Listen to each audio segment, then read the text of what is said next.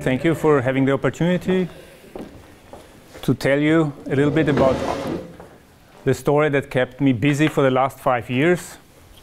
Maybe I thought I'd start a little bit earlier. I started sort of at a time when I was basically in a similar situation like you. I was also starting my career as a scientist, actually in the area of bioinformatics, like some others, which at that time was not even a discipline. It was called computational biology.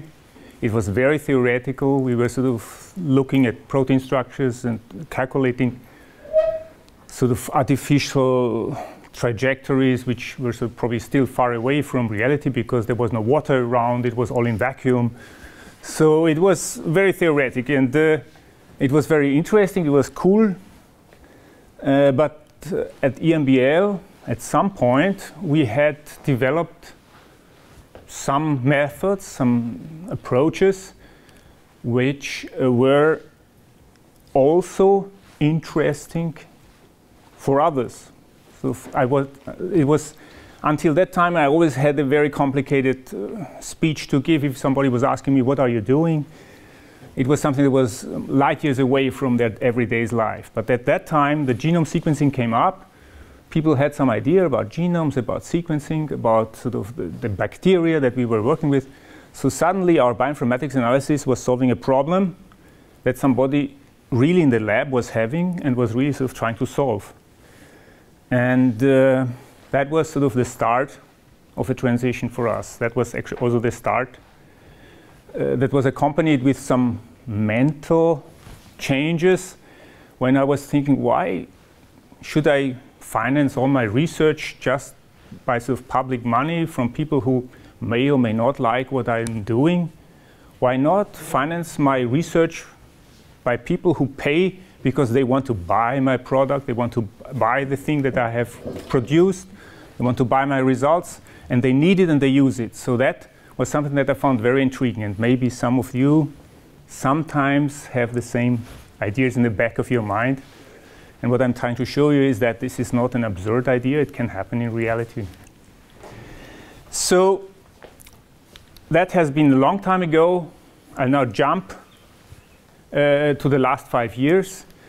And let me first map out a little bit where are we going. So I'm talking about founding a company. So the first idea is about what is it that I want to have, what I want to achieve if I found a company.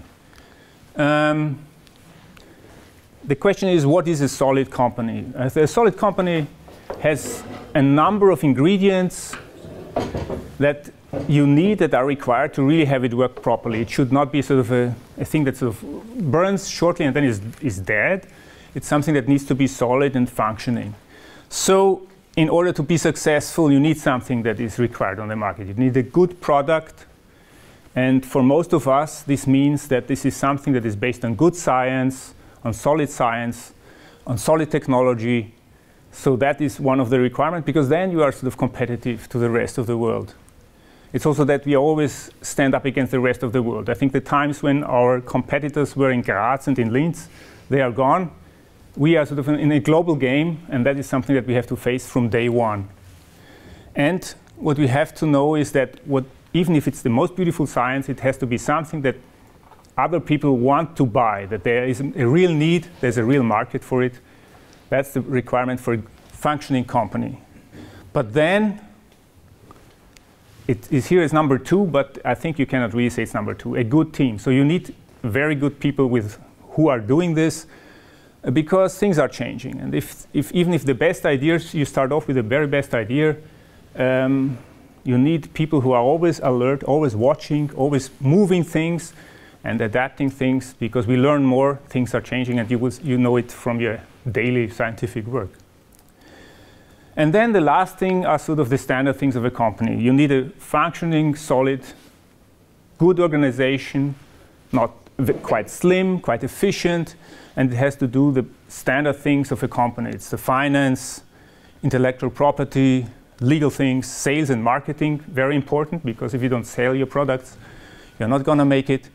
You keep your team busy, and you're not only busy, but you keep it happy, because why should they work and do good work if they are not happy? They will never do it. And sort of something that also is, for a scientist, a new area. You have to do quality assurance, production processes. It's a bit of a new area, at least for me, that we have to go into. But that is sort of the goal where we are going. So what is it when we start? So what are the requirements to start a company? And that is sort of much smaller. It's only I had 3 points, I think, that are critical. One of them is that instead of a good technology, you just need a good idea. You need to have something that makes sense, and you develop the technology, you develop the science around it, but it has to be an idea that would lead to what I had as a product before. The good team you need from day one. You need people who will do this, who will translate this idea into reality. And the last thing, last not least, like everything in our life, you need solid financing. If you have the best idea and the best team, if the company doesn't survive until this idea is reality, the company is dead. And that is actually sort of the major cause of death of biotechnology companies. After 2 years, many of them are gone. It's not because they had bad ideas, not because they had bad people.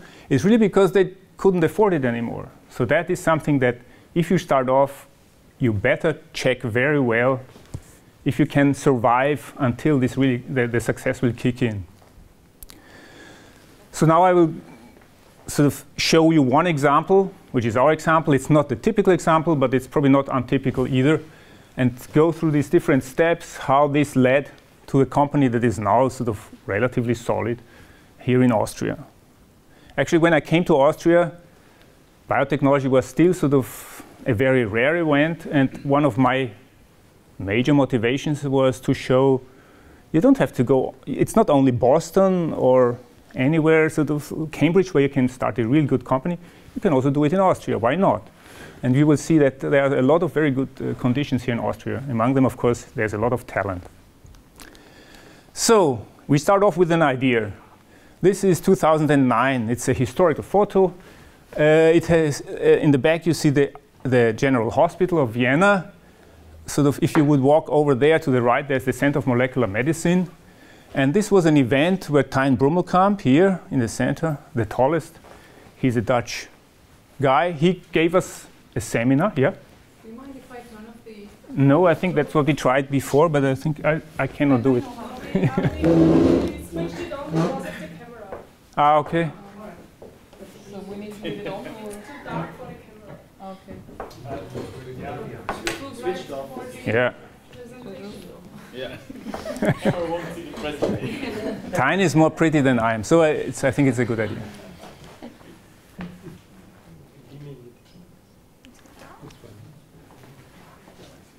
Okay, so this is the inventor of the fundamental technology. He gave a seminar at the Center of Molecular Medicine, and he showed us data and the technology that we were all excited about. It was a possibility to do genetics in human cell lines. And he showed incredible results and incredible successes with that technology. So we all got very, very excited about it. And it was one particular idea that we found extremely exciting about it. It was that suddenly would have allowed us to create a collection of identical cell lines which are, let's say, twins, except for a single gene. So one gene we can knock out, the rest is identical. So now we can check particular hypotheses for the function of a particular gene by just having that one gene knocked out or not, and see if now a particular pathway is functioning or not, if a particular phenotype is there or not. So we found that very exciting. I also found it very exciting because it's not an endless task. We knew that there's only 20,000 genes. So after 20,000 such actions, we are there and nobody can actually pass us anymore. We will have done it all and just sort of have it as a research tool available. The other two founders, this is Sebastian Neumann, who is also was a scientist at CeMM at the time. He's now in Oxford. And Giulio Soperti-Furga, who is the director of CeMM. So we worked on this idea. And while discussing this idea, Tijn said, yeah, I'm using this technology. It's working very well.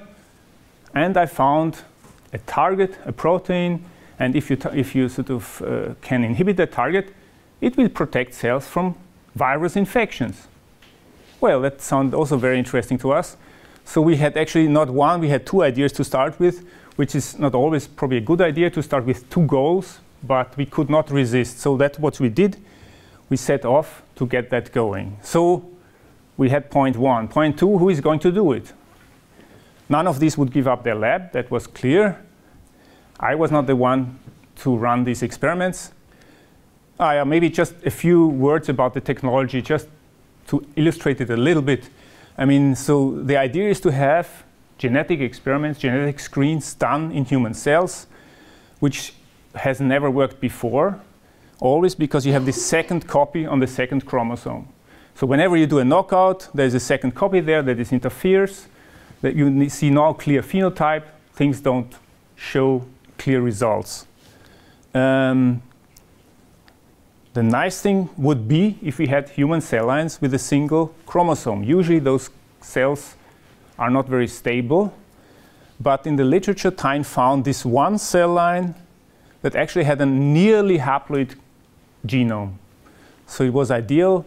He sort of did a lot of technology development, but now he can do genetic screens and experiments in this cell line where a single hit on a chromosome or on a gene will immediately show you the phenotype about that mutation. How long has the cell line been around, i.e.? It has been originally described, I think, in some time about 98, 99. Then it was sitting in the liquid nitrogen tank for about 10 years until Tyne dug it out, asked for it, and sort of built the whole technology around it. Has it changed? I think it has been just sitting there at minus 150. But of course, now we're using it a lot. We have to be very careful that it sort of doesn't drift away. Yeah. So these cells are very well described. We have sequenced it. We have looked at all the proteome of it. A lot of screens have been done with this cell line. So it's a very good and consistent basis for our research. And of course, if we find some phenomenon that is actually relevant in a different context, we can validate in a different context. But this is a very efficient and straightforward way to get your starting point of research. So we sort of managed the business model for the company. You see you have the knockout cell lines. That is what we want to produce. Then we will use the knockout cell lines and the cells to do genetic screens. And then when we find an interesting target, we would enter the early stages of drug discovery. So we would look for something, a therapeutic, that would then treat that particular disease conditions. In our case, it would be a virus infection. When we thought about it, we thought, okay, here we can probably make some business by selling those clones. Actually, at the time, those were not available at all. So this was the only way for academics to get those cell lines. As a company, you could buy them for $20,000, but for an academic, that was completely out of reach. So with this technology, because it's very efficient, we could offer them for $1,000. So we thought that could be attractive. But we didn't know if it works when we started off. The second part could also be a product, or at least a business, by sort of offering this and making a little bit of money and surviving the company. And that is something that would only make money once we have reached a proof of concept that would really sort of make it attractive to a pharma partner or a partner in biotech industry who would sort of give us money for a drug candidate. So, step 2, we need somebody who does it. This is May 2010, when Giulio convinced his best postdoc to join the company and sort of abandon his academic career. It's a big step. I think he has never been unhappy about it, but of course it was not an easy step for him. And it took a few years until he sort of really thought, it's probably the right way to go. He is actually sort of the key driver about translating this idea into a real functioning technology and business. Well, so, and the last thing is solid financing. We needed the money. we found, I would say, a veteran of biotechnology. His name is Gustav Ammerer. He has been one of the very few people in Austria who has actually made a lot of money in biotechnology. He has been in the US, one of the very first people working in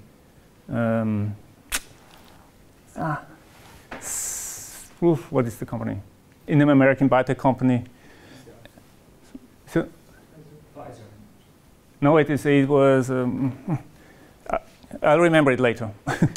But he sort of stepped in at a point when we just had the idea. We didn't have anything to show, but he, as a scientist, saw the potential, and as a yeast geneticist, he saw the fantastic opportunity opening up with haploid genomes, and he immediately jumped in, and he is actually sort of the reason why we could have this team working. Here we are sort of, this is the day when we went to the notary to found the company in 2010. So, and now it's about making this work. Yeah, at this point, maybe I want a little philosophical excursion, because at this point you start to negotiate about who is getting how much of the company and who has contributed how much and what is it worth and so on. And a very solid and clean basis is the reason for success later on. So this team, the 5, as we stand here on this picture, we still stand together as friends. We are still happy. We are still supporting this company. It's because we have sort of gone after that simple rule, which means it's not important if I get 12 or 13 or 11% of the company.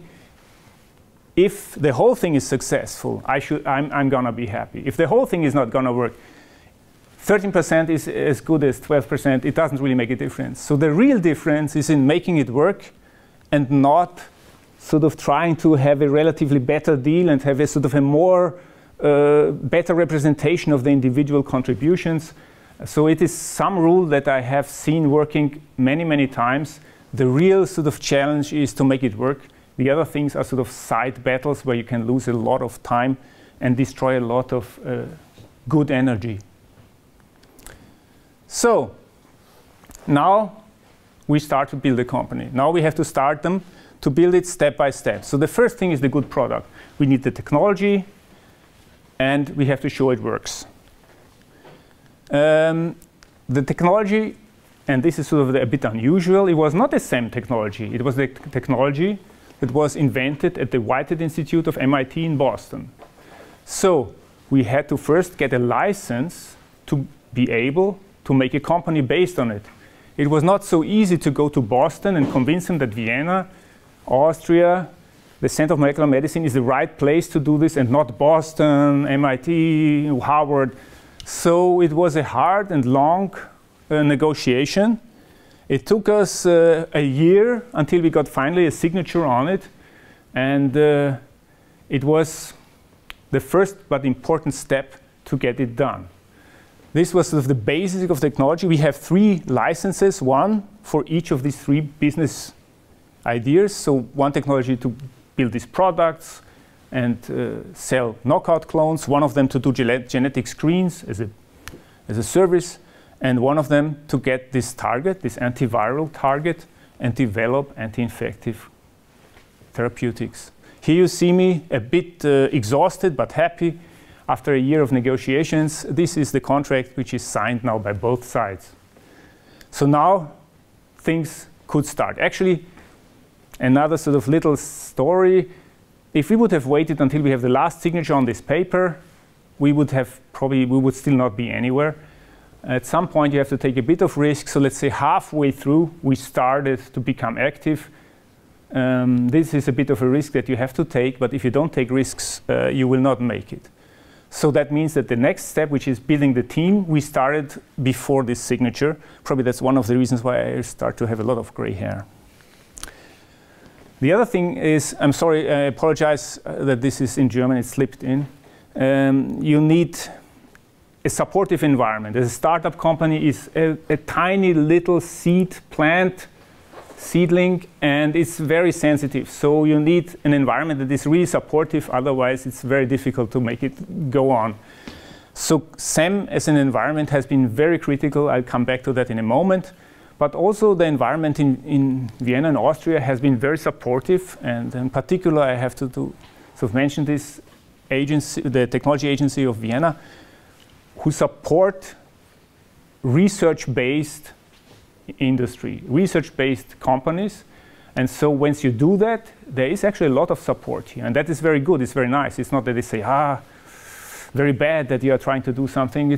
They support and they help you wherever they can. And this particular one has been very important because they said, we believe in your idea. It's an idea, but we believe that you will do it, and we give you some money to support you. CeMM, this was the wrong one. CeMM has been important in several aspects. It has been an institution where we could sort of concentrate on the few critical things in the beginning, which is the proof of concept of our technology, and not have to deal about having a functioning printer, having a functioning finance department, having a functioning purchase department. Where can I get a centrifuge? How can I do my tissue culture? All this we used in the context of CeMM in these early days until we knew things do really work the way we thought they would. The second thing where CeMM was important for us is also that by joining forces, say that we built a private-public partnership, which means that we built this clone collection for the benefit of both for the CeMM, who wants to use it for their research, and for us to build up a business around it later on. CeMM is also a shareholder of Haplogen, so whenever Haplogen is going very well, it's very good for CeMM. It's also, I think, a fair thing, and I'm very happy about that. And the last thing, which is also very important in our particular setting, is that CeMM has a compound screening facility. So once we got the target, you need some way to find out, is that target really some protein that you can inhibit with compounds? Is there a way to block that protein? Is the protein doing what you think? So there, this compound screening facility was a critical component of being able to run this last bit of our company with limited resources that we had. So now we build up the team. You see, initially, we sort of had just a bench, a meter of bench, and the two first employees.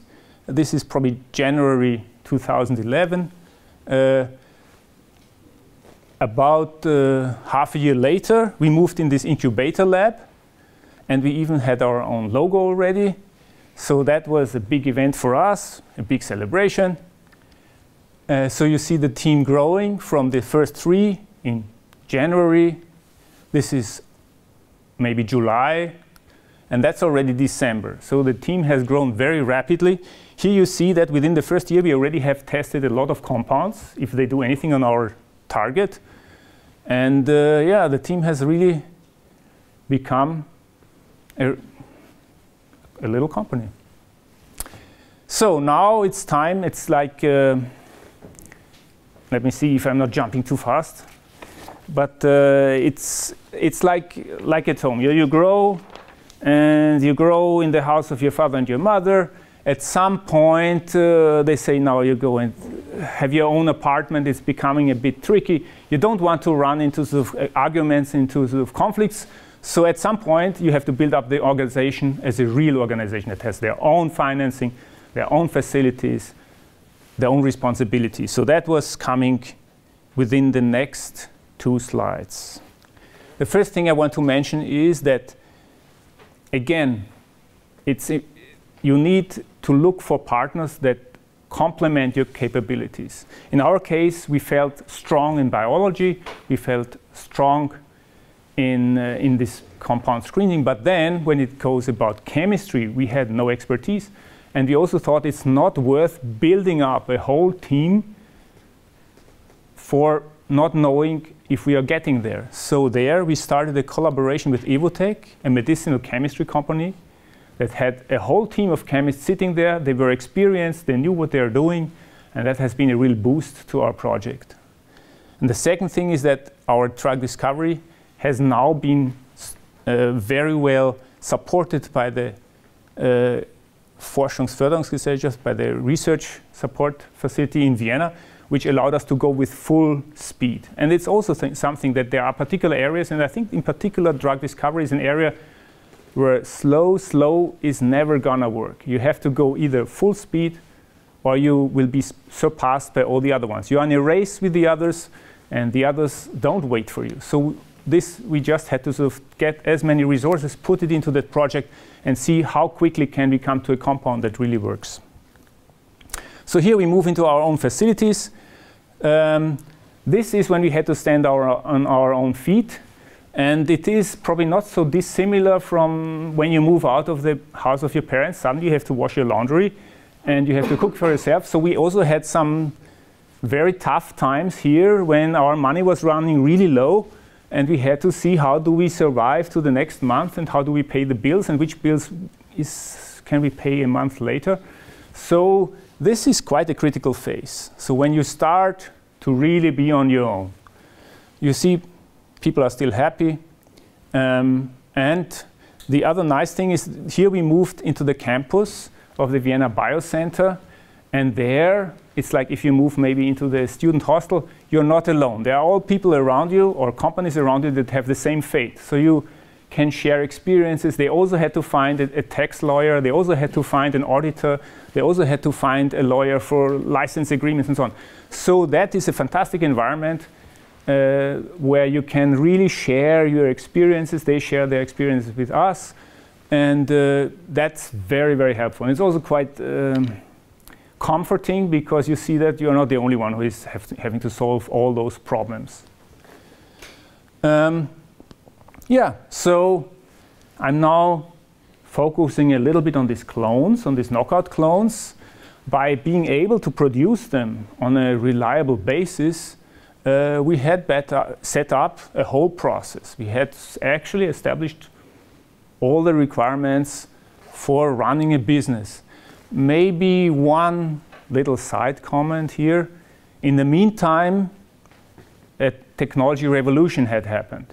So we were doing this with insertion mutagenesis, but suddenly there was the CRISPR technology. It's a technology that allows you to really do a dedicated, clear, focused mutagenesis in genes. And it could actually, now theoretically at least, everybody could make their own mutations and knockout genes, knockout mutants. So it could have been a sort of a death sentence to us. Fortunately enough, we jumped on the technology right away, and within very short we had a huge collection of knockout genes, and actually have the whole pipeline running. So whenever somebody wanted to have a knockout, theoretically we already had it, because we could produce it within 2 months. So that is something that was far faster than anybody else could do it. So this was a critical phase where this whole thing could have broken down. It also shows that whenever you are active in the area of technology, things are moving very rapidly, and you always have to be alert and ready to move and to change. So, but still we had a unique position. We had, at least theoretically, the complete coverage of the whole genome. We could offer any knockout except for those that kill the cells. And the next thing is, how do we sell those? How do you get to the customer? And there are sort of two potential ways to do that. One of them is you go for a distribution partner. There are very established companies, Thermo Fisher, some of you know them very well, Sigma and so on. They go to everybody, sell them their products, and if you can start a partnership, they will distribute your products. Then you may have access to a global customer base right away. The disadvantage is that they are usually taking a big piece of the pie. They take at least 30% of what you pay stays with them. So what would have ended up with us is a very small piece. The second thing that is not here is that they are usually big organizations, so they move slow. you want to be quick. So it's also not a big advantage. The last thing is that then in the end you are dependent. If they perform well, it's good. But if they don't perform well, you have nothing. You're sort of dead because somebody else didn't do their job properly. So you have to wait. But on the other hand, it's less work. An alternative that is sort of now open to us, we started to do a web shop. It's quite inexpensive. You have it programmed. It's an established technology. It works very well for Amazon. It works very well for Zalando. Why shouldn't it work for us? It's fast. It's efficient because people put in their order wherever they are. We immediately have it in our production pipeline. We can work on it. It's global. Everybody in the world can order a clone here. And we have a direct contact to the customer. It's not that we don't know who is actually ordering it. We know exactly who is ordering it. We get the feedback. We understand what they want. We understand if they have a problem. So it's actually a very nice thing. So then we went for that, obviously. So we built up, this you see is a simple web shop. And we could immediately have a customer base within 2 months that was a global customer base. Within the years, we have made it a bit more pretty. Here you see the collection of all kinase genes with the knockouts that are all available. So you just click on it and you can order it. And you have other sort of ways to get at our products. But it worked very, very well. We were immediately globally present. And then every Monday, FedEx comes in. We pack all our clones on dry ice, send them out. And they are in the yeah? Maybe you're going to say something about that, but how did people know about it? Yeah, that's a very good point. That's my next point. Very good point. So how do you get, I talked about the sales channels, but how do you enter the market? And there we thought the following. We thought that our customers are actually scientists. What do you trust as a scientist? You don't trust the company brochure. You don't trust videos on somewhere. The only thing you really trust is a solid scientific publication. So what we worked for the last year and why we actually delayed the market entry for months and months, it was very painful. People were very sort of frustrated. We wanted to have a publication out. So before the publication is out, we didn't want to open our web shop. And you know, then the review process takes forever, but that's what we did. So we got a publication in Nature Methods, and that made us immediately visible. And that was actually the starting point, after which, within 2 months, we had customers over, I think, 3 to 4 continents. So I think you really have to think very well how to make that product known. And for us, if you are in the market of scientists, it's scientific publications. So at that point, we thought that this part is actually working pretty well. It's actually quite kind of established. This one is a never-ending story. It takes 10 years. We know drug discovery takes forever. It's a very complicated story. Why don't we make our life simple? We have sort of 2 parts. Let's split the company in 2. One of them focuses with a simple story on scientists who want to have tools for their research. One of them focuses to develop drugs against diseases on the long term to do something for the patients. That's what we did. So here another sort of background. So where do you want to have these companies to go? What do you want? So there are basically 2 potential outcomes that may make you happy. One of them, I think it's very nice to see a company that really works. It's like a machine. It's like building a clock. Things work. It produces money. It grows. It creates revenues. They have employees. They are happy. It's actually something that is very satisfying. So it's one way. You build a company that grows and grows and is successful, and watch it and support it to grow very well. And of course, the other one, which is also not so rare, is that you say, well, at a certain point, I sell that company and try to do something else with the money that is coming. Hopefully, it's more than I have spent up to the point.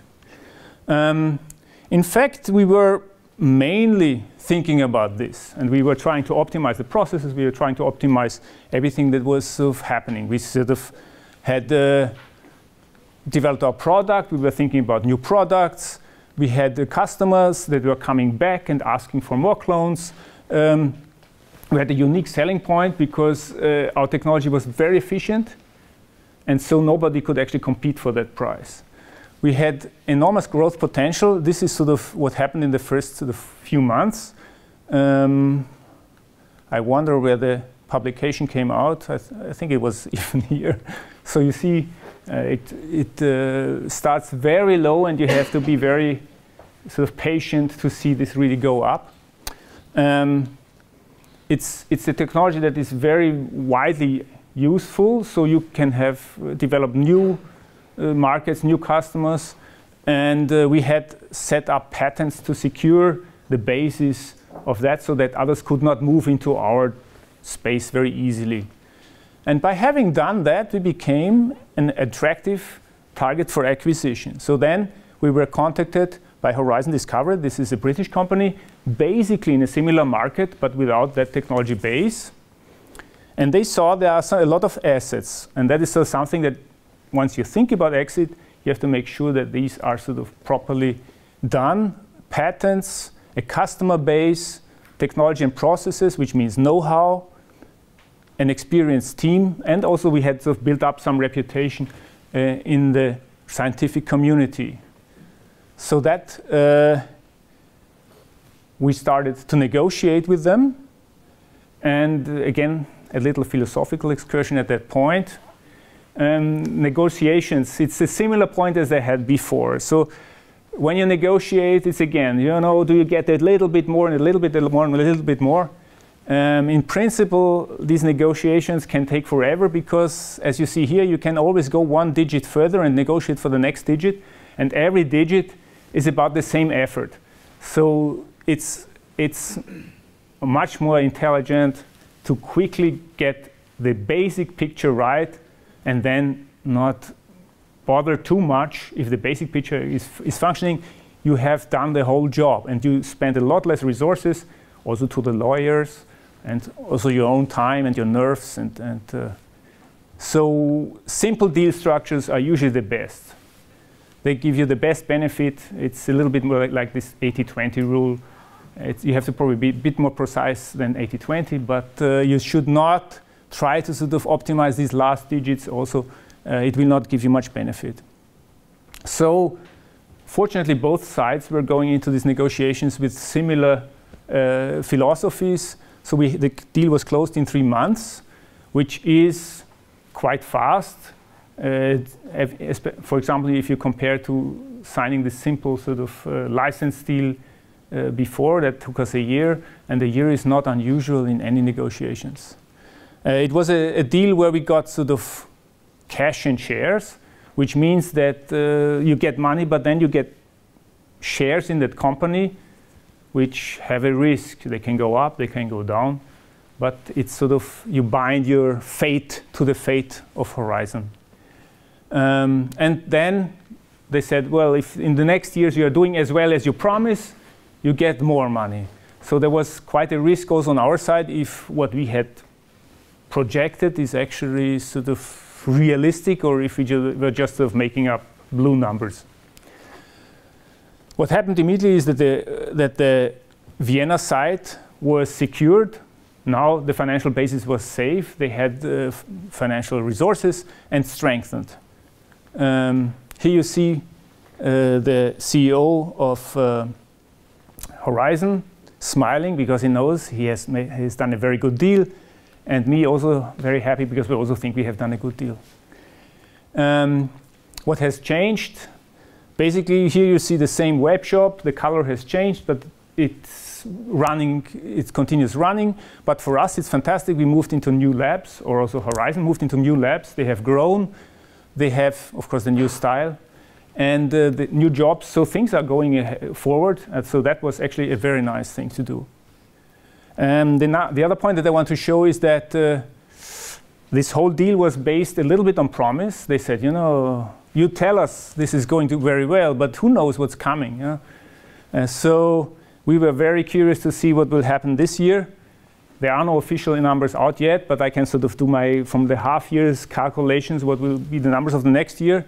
So I think they did a good deal with us. We think the potential is there, and I think there's still quite a lot of potential in that particular products, because I think knockout genes, knockout clones are very versatile and good to use. So what is Haplogen doing now?